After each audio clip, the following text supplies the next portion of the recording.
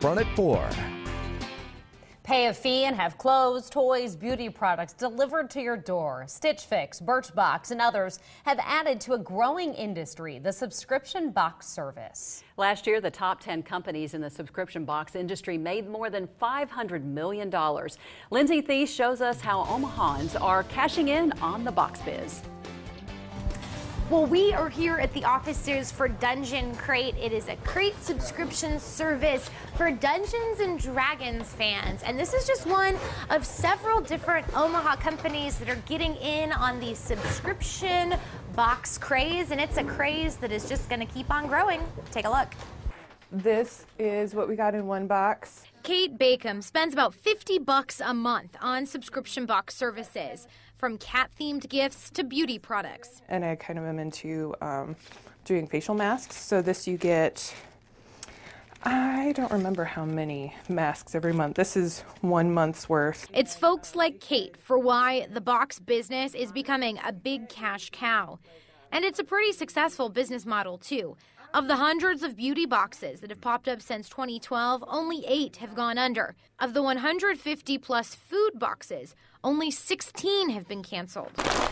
Omahans have started their own businesses, too. Tanya Ludwig started 621 Gifts out of her West Omaha home. It features Midwest mom-and-pop treats.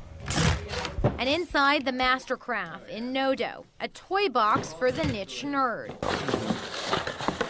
Someone like that. Wayne and Lori Brecky and Bill Harvat have started Dungeon Crate. For $39.95, each monthly box has contents for fans of Dungeons and Dragons, a fantasy board game. It is a renewing subscription each month. You can sign up for 1 month, you can sign up for 3, 6. For these businesses, it's total startup, a lot of DIY. For the Dungeon Crate folks, family and friends helped pack the boxes that they shipped out this morning. A lot of work because of the success. It even surprised the owners when they launched their box last month. We were actually hoping for 200, just 200 for the first month. That was our big goal. Gosh, if we could hit that, that'd be great. We got that the first day. Now these guys plan to grow to other niche services.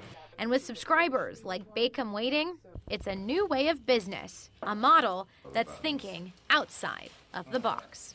The experts say if you think you want to try out a couple of different subscription box services, make sure you take a look at what their different policies are. That way, if you try one and then you lose interest after a couple of months, you're not stuck paying month after month for something that you don't want.